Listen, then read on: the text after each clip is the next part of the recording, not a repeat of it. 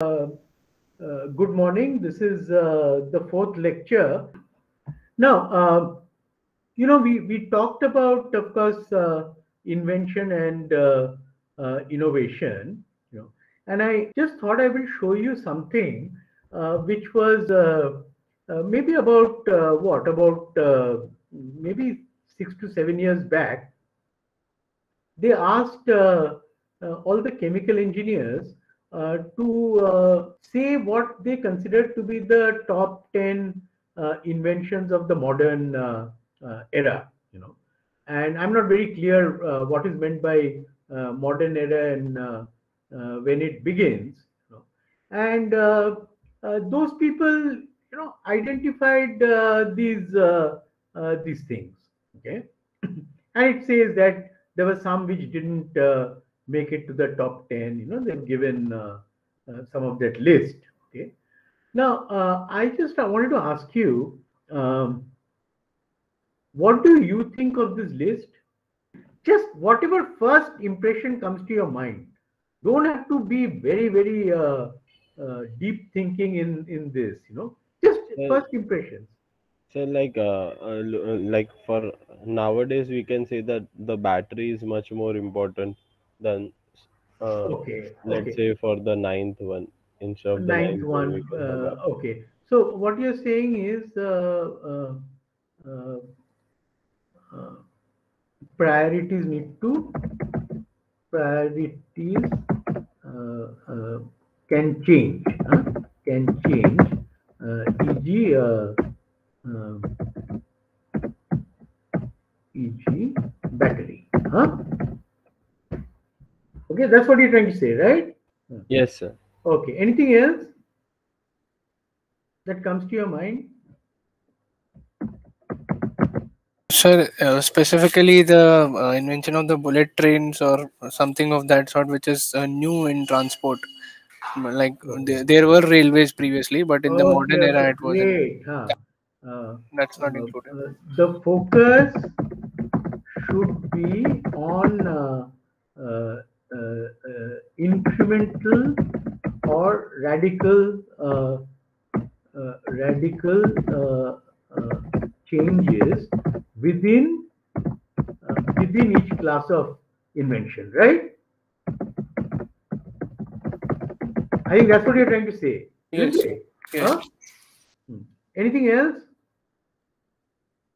So this seems like fundamental list, sort of, which Yeah, comes the best.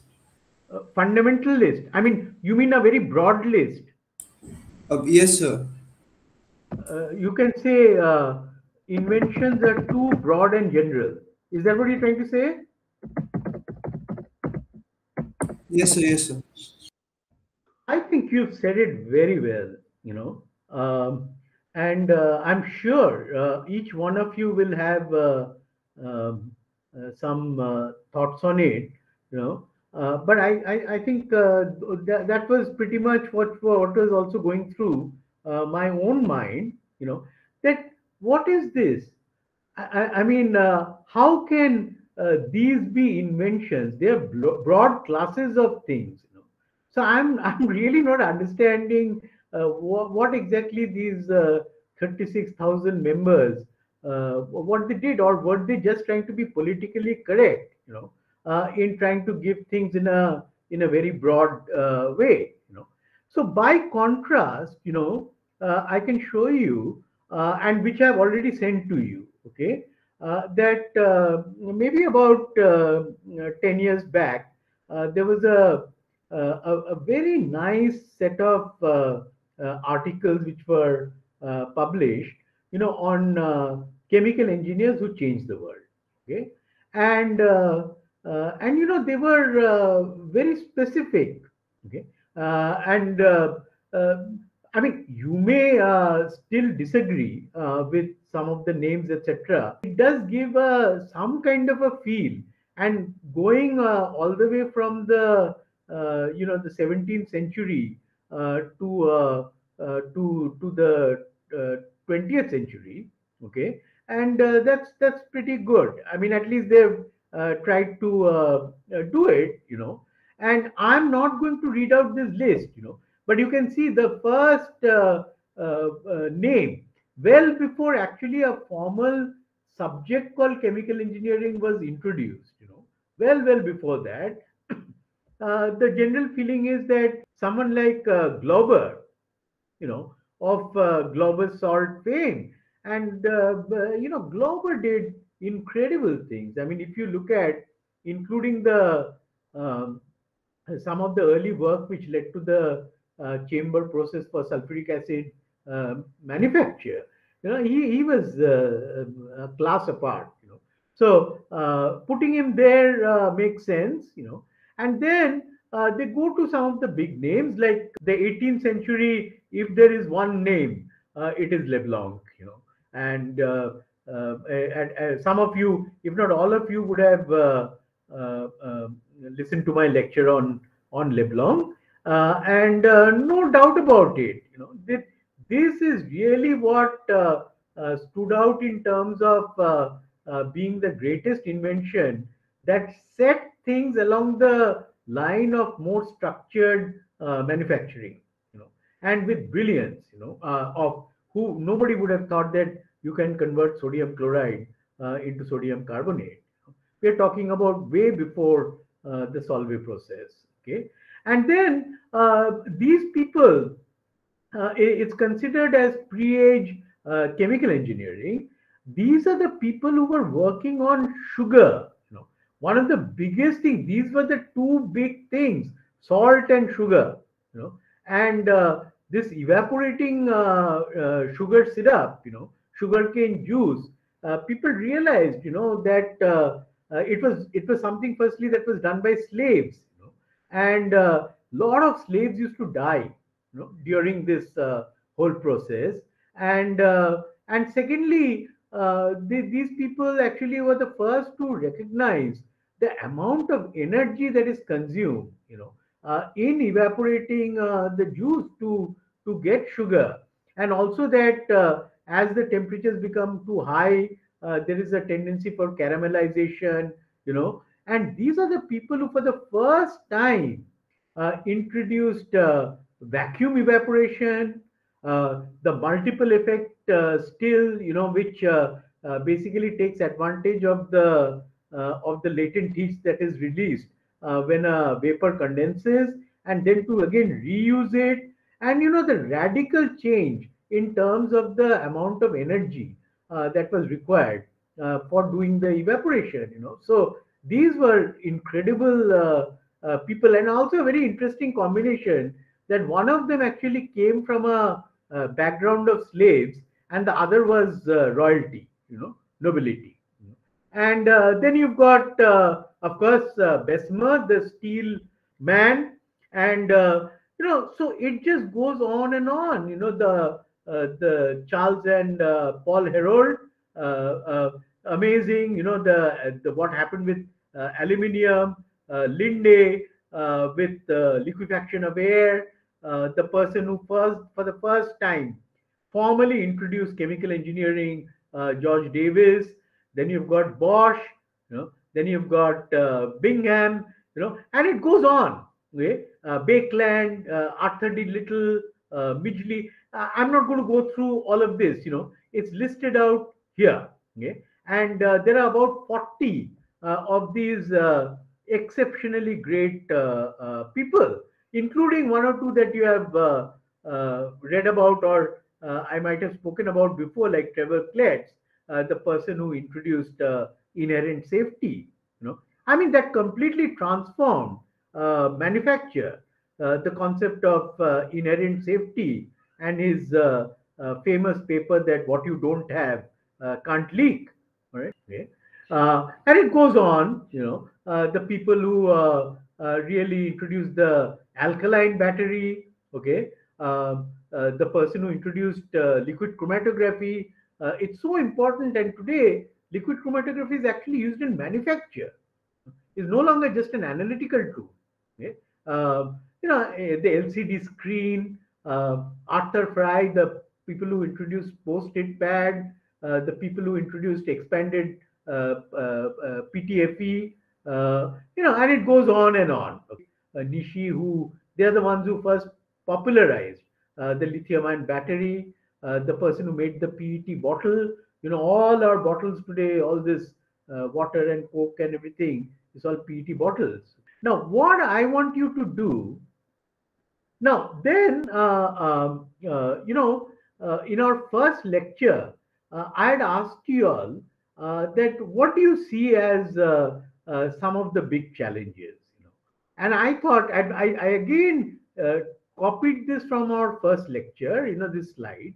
Okay, I put some thoughts of my own over here, but this is what you all, as students mentioned. Okay, and really very good ideas, all of them. Okay, but what I want you to do is that I want you to take about 2 hours altogether, and I want you to work in pairs. Okay, two people per idea. If it is a very rigorous, much more broader kind of an area, maybe three people can join together. There's no problem. Now, what I want you to do is that I want you to think a bit more deeply about what you said. Some of them could be actually in the domain of being relatively easier to execute. It can be executed in no time. Okay, and then there are some which are profound ideas, but which may actually require longer time frame for these things to actually see the light of day. Okay, and I mean, in case you find any idea over here, which uh, appeals to you, please also add that to the list. In case you want to do that, I want you to think much more deeply, okay, about what you said. Find out what has already been done. Okay? One slide should be about the broad idea and why it is important. Why is it important? Okay?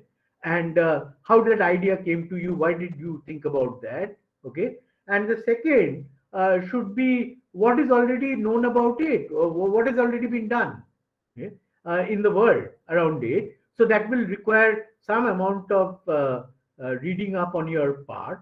Okay. And the third will be what do you think further needs to be done? What are the ideas? Okay? And is there any particular priority of your ideas? In which you would like to some things which you'd like to emphasize more over others. I think no more than 3 to 4 slides. Okay, and whenever you are giving the what has been done, also add the reference or the patent or whatever, so that one knows that this is the prior art. Likewise, what I want you to do is that I want you to also take about 12 of these chemical engineers who changed the world. Okay. Now, let me also tell you that some of them are actually not chemical engineers. In the strictest sense, that they have not had a formal education in chemical engineering, but they have been branded as chemical engineers because I think it was such a integral part of chemical technology. I'll identify about 12, of these people, and again you can pair up, for these 12. Okay, and I've already shared with you the profile of these chemical engineers who changed the world. But I don't want you to make the presentation only based on that. I want you to do a little more homework, and I want you to especially pick out, since this is a course on innovations in chemical technology, did you find the innovations? What were the innovations? Okay, which seem so extraordinary? If you don't find any specific invention, then of course you should say that they did very important work, but we could not identify any specific innovation. Although that is unlikely. You'll certainly find something extremely creative that each of them did. Right Now, I might add one or two additional things other than this chemical engineers who changed the world. Uh, One or two other names that come to me as people. Perhaps it'll be worth for you to make a presentation on that.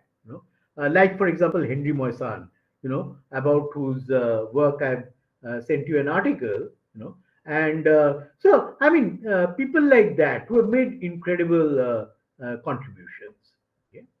Now, let me also show you that, why and I'm so glad that you all pointed this out, that when they asked these chemical engineers what are the great things that were done, and they've given things which are so broad.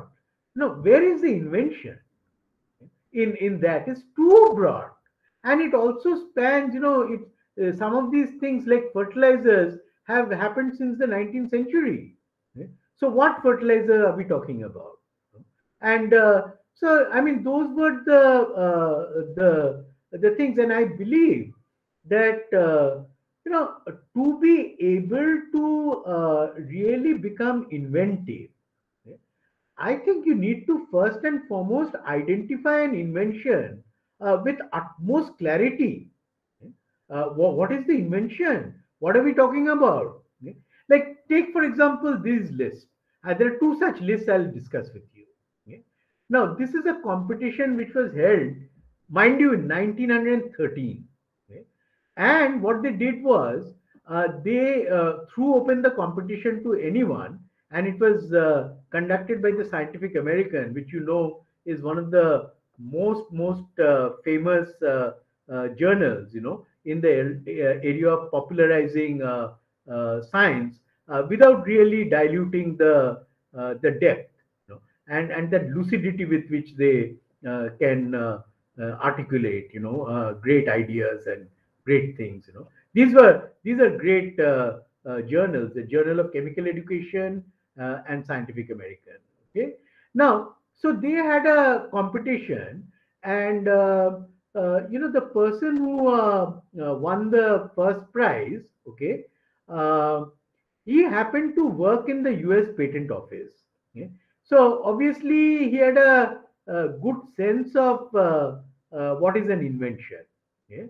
And now it's very interesting that right at number one, he placed the electric furnace of Henry Moissan, and this is one of the reasons why I sent you the article on Henry Moissan, which was published in Angewante, Shimi. And the reason for that is, as he says, the electric furnace. If you look at what it did to metallurgy, the whether it was aluminium industry or steel industry, the ability to reach extremely high temperatures, which till then nobody had been able to reach.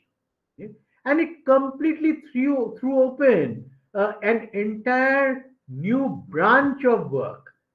And one after the other, inventions came out of that. That is the importance of the electric arc furnace.